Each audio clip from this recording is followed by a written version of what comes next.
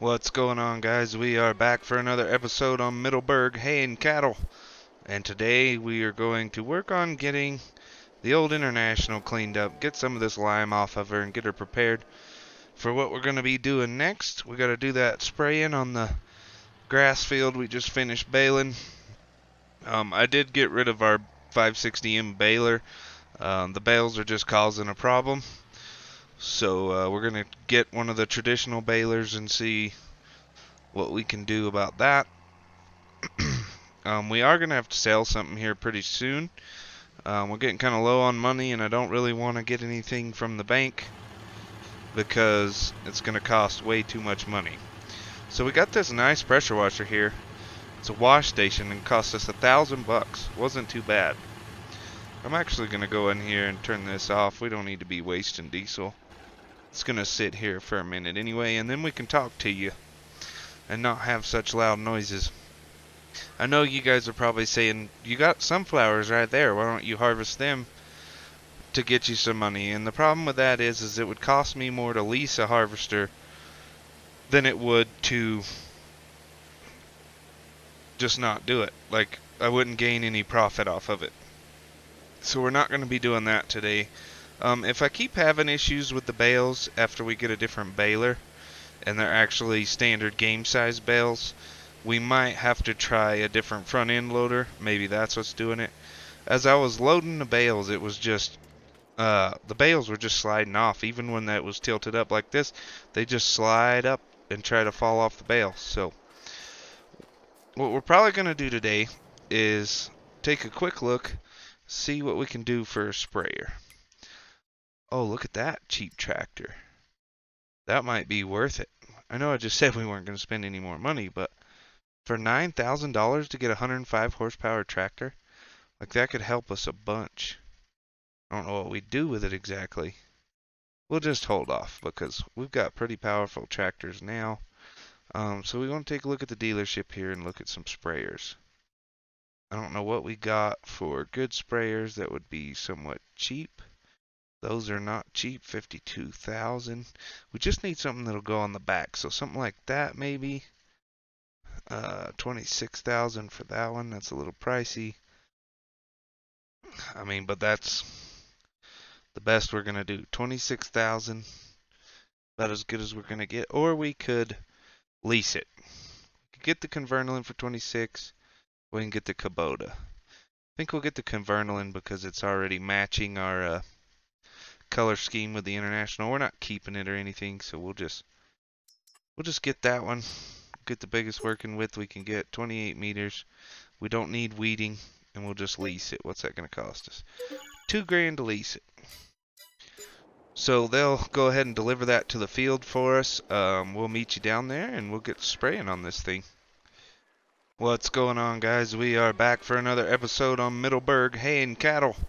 And today we are going to work on getting the old International cleaned up, get some of this lime off of her, and get her prepared for what we're going to be doing next. We got to do that spraying on the grass field we just finished baling.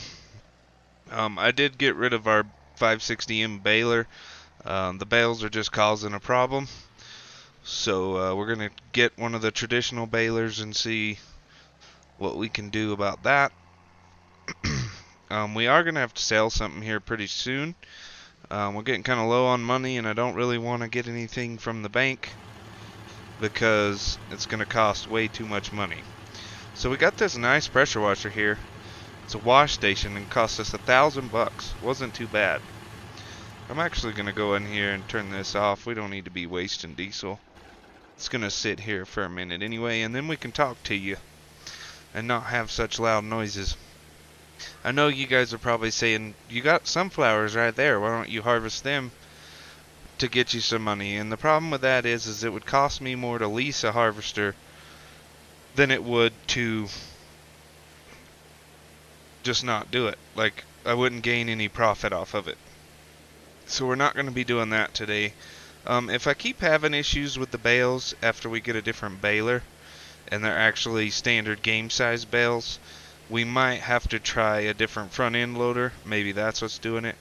As I was loading the bales, it was just the bales were just sliding off. Even when that was tilted up like this, they just slide up and try to fall off the bale. So what we're probably going to do today is take a quick look, see what we can do for a sprayer. Oh, look at that cheap tractor. That might be worth it. I know I just said we weren't going to spend any more money, but for $9,000 to get a 105 horsepower tractor, like that could help us a bunch. I don't know what we do with it exactly. We'll just hold off because we've got pretty powerful tractors now. So we want to take a look at the dealership here and look at some sprayers. I don't know what we got for good sprayers that would be somewhat cheap. Those are not cheap, 52,000. We just need something that'll go on the back. So something like that maybe. 26,000 for that one. That's a little pricey.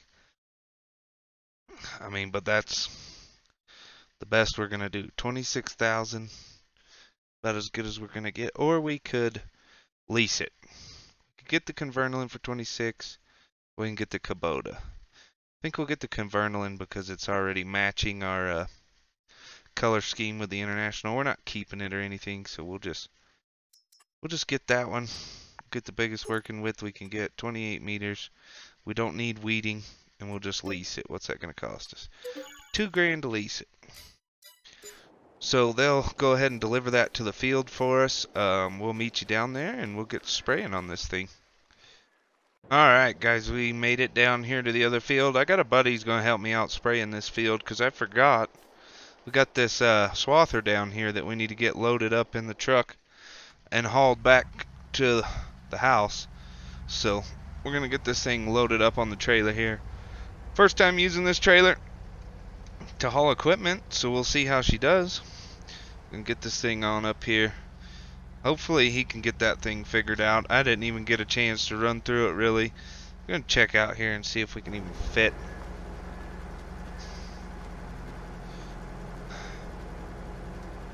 We're going to have to back it up, but I don't think, yeah, we're not going to fit. So we're just going to have to road this one home.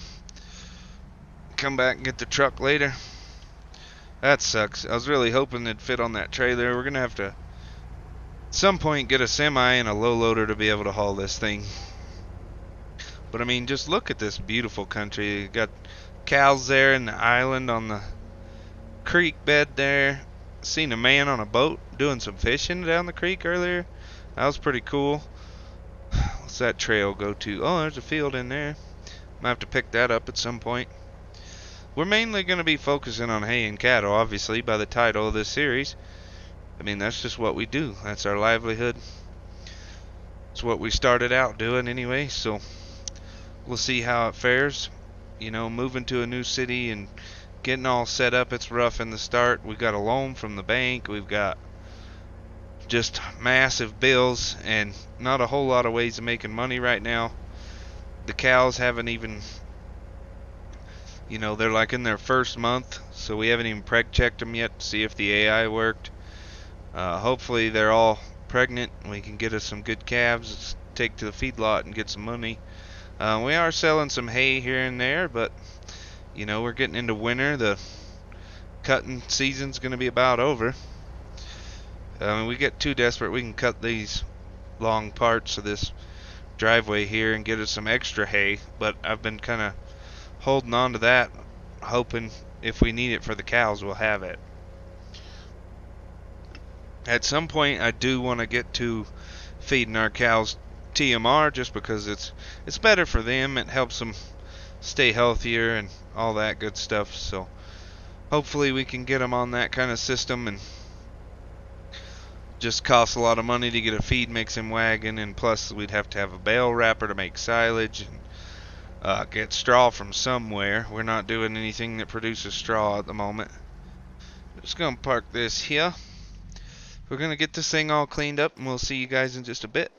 Alright guys, we are back. Jim had to run and go take care of something with his family, doctor's appointment or something. So we're just gonna pick up where he left off.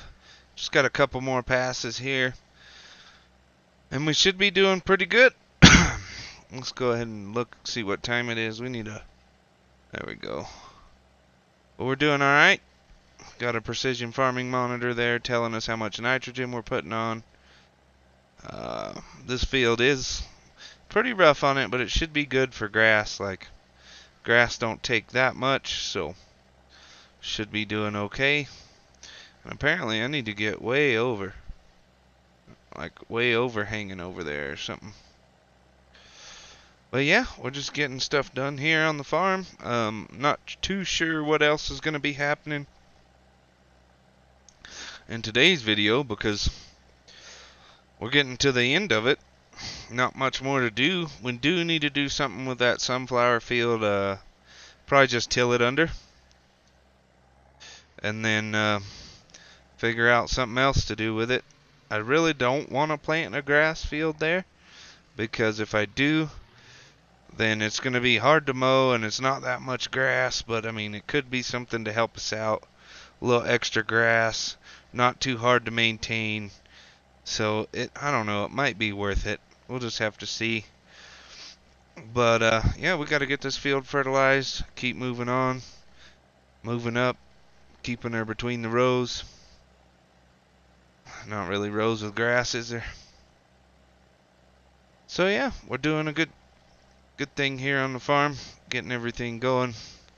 Hopefully we didn't bite off more than we can chew with getting this extra field. I mean, it's really going to help us a lot. If we get to the next cutting and we still got plenty of hay, then we might sell some of the older hay, get rid of that stuff, help bring in some extra cash. I mean, hay's not the most expensive thing ever, but we'll see how that works. It's weird, to me it wasn't showing any spray there, but it's spraying. Maybe it's not applying because it doesn't sense the nitrogen needed. It's spraying now. Yeah, weird. So we got it going. Hope you guys are enjoying the series. I know this is only the second episode, but I really enjoy doing it for you guys. If you are enjoying it, just hit that like button. It helps us out a lot with the algorithm. Subscribe if you're new around here. We'd love to have you in the community. And if you know, you guys want to hang around, we're going to keep pumping these videos out. This weekend we're going to be taking a break from a farm. We're going to be headed to Kansas to do some pheasant hunting. I know that's a long trip, but it'll be fun. And yeah, that's about it. We're going to get these last couple passes finished off, and we'll see you guys in a bit. Alright guys, we got some things going on. So I decided I'm at least going to cultivate these sunflowers under. And while I'm doing that, I got Jim out there. He came back. Just had to run the wife to a dentist appointment, so he came back. And he's seeding that other field, field 43. And he's getting it ready. He's planting grass in it for us. So we're going to get this thing all loaded up and ready to go. I'm going to lift it up. And then we're going to unfold it. And we're just going to get cultivating. Brought the truck and everything up here. Got everything washed off for us. So we're not looking so bad. Gotta have nice equipment. Even though it's old, we still want it to be nice. So we got that all cleaned up. Just look at that creek, man. I'm gonna have to do some fishing one of these days. Take you guys with me on a fishing trip. I won't have to go far. It's right in the backyard. But I mean, we gotta get this cultivated, get it out of our eyesight, because it just looks horrible. Can't stand the look of it. I mean, whoever owned this sunflower field before just didn't take care of it. They left the weeds in it and all that stuff. So we're going to get rid of this, make it prettier around here. We might end up planting this grass. Since we're going to be doing mainly hay and silage and stuff in the future, we need all the grass we can get. So we might not be doing any conventional crops. We'll have to find another farmer around here. I haven't really got to know a whole lot of them yet. Jim's an old friend from high school. He just happened to be living up in this area. He's trying to be an actor, but he does farm work on the side, so works out for me just being new up here. And it's a nice little feeling of home having somebody you know around. So we'll get to know some farmers or something. See if we can find anybody with some straw, and see if we can't get loaded up with some of that. But this old International, man, she gets the job done. She just doesn't get it done very fast. So we're doing what we can. She's pulling her. She's just not pulling her very good. I don't know what else I got to tell you guys. I mean, it's kind of slow going here at first. Once we get more cows, it's going to pick up. I mean, we'll have calving season and all that good stuff. Wish I could actually show you the calves, but y'all know the story with that. They don't exist. So we'll just have to keep an eye out on the feedlot there and make sure everybody's happy and healthy and we're getting babies. But yeah, you can see Jim back there behind us. He's going through the field getting everything all planted up. So that'll give us 3 fields of grass. This one I wouldn't even count as a field, but if we plant it, that'll give us a little extra grass. And hopefully we can get these guys kind of on a rotating schedule where we can cut the majority of it all at the same time. I know at least 2 of the fields should be on the same cycle, so that'd work out. Don't want to do them all at once because then we might be a little overloaded, actually. But we're going to crack on, get this field done, and we'll come back to you guys and show you the finished product. Well, guys, we were just about done, and we broke a dang shank under there. It's just a shear bolt, popped it loose, so we got to go pick up a bag of shear bolts at the dealer. It's just always something, ain't it? We'll go by and see if Jim's still doing alright. We'll have to see what's going on with him, but so we're going to head up to the dealer and we'll see you guys when we get there. Well, guys, it ain't the dealer, but Fox Farm had some shear bolts. I was headed out of the farm there and a guy stopped and talked to me, wanted to know who bought the new piece of land here. And I was telling him about what we got going on and what had just happened to our cultivator, and he said, run up here to Fox Farms, it's right next door. I mean, there's our farm right over there in the trees. And he said, they got all kinds of bolts. He said, go up there and get you some. So we're going to walk in here and get some bolts and then head back to the farm and get back at her before it gets dark on us. What the heck is going on? Come on, Jim, what are you doing? Just parked over here in the bushes or what? Jim? Since when did you get boobs? Well, we're gonna sort this out real quick. Figure out where the hell Jim is. And, get this tractor back a-going. Well, she ain't no Jim, but we got her turned around. Hopefully she can keep it going down the road. Holy, what? Interesting. Flash flood just came through. Holy crap. We're gonna have to tell her to stop. Hey, hey. Shh. Hey. She can't hear shit on that thing. Hey, don't you see the freaking ground's flooded? Like, holy crap. Stop.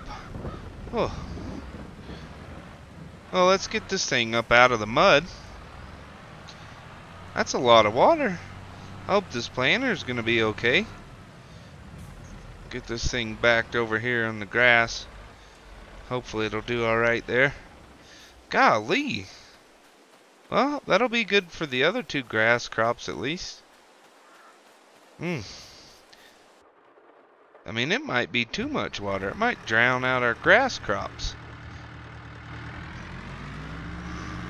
Well, I don't know what we're gonna do now. Hopefully this truck's not too loud for you guys and you can hear me okay.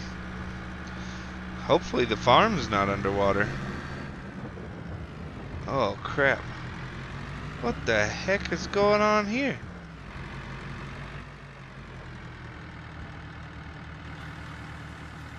Hey. What are you doing here? Oh man, the whole farm's underwater. What are we gonna do? I mean, it's not that deep, but and that's not good for our hay. I mean, the creek filled up fast. Like, look at that, man. Yeah, it's about ankle deep on the cows. They don't seem to be bothered by it at all. Well, guys, we're gonna get this figured out. Figure out whose tractor's parked in the middle of my bridge, and get the shear bolt back on the International there, and hopefully get the planting going again. Man, oh man, I can't get in it either. It's locked. Well, guys, we're gonna get this figured out, and we'll see you guys in a bit. Well, guys, the rain has gone. The water seeped in pretty good. I mean, we were pretty dry around here, so soaked that water up pretty nice. It has been a few hours in the sun. Everything's kind of dried up a little bit. Luckily, we're able to still be out here in the field. We got the planter going again next door. Hopefully they can keep going without any issues. If not, we're about done here anyway, so we're going to get this all finished up. And get everything planted. But I think that's going to be a wrap for today. We had plenty of eventful things happen to us. I mean, we had to lease a sprayer, get that done. We broke a shear bolt on the cultivator. I mean, it flooded out of nowhere. Like, I knew it was supposed to rain, but they weren't calling for 4 to 6 inches. Like, and that came within an hour. So hopefully we don't get too many more of those. We're going to have to build the old, haul in some dirt and build the old island up a little bit. Because that was not good. Cows were underwater. Freaking tractors. Luckily, it was just up to the tires on the tractors, but I mean, it could have been bad. But, yep, we're going to wrap it up there, guys. Hope you enjoyed this episode of MiddleBurgh Hay and Cattle. And we're going to catch you guys in the next one. If you liked it, hit that like button. Subscribe if you're new around here. There'll be plenty more of these videos to come. Like I said, nothing this weekend. I'll be in Kansas pheasant hunting. And then we'll come back. Hopefully we'll have some grass to cut or something. We'll see you guys then. Peace.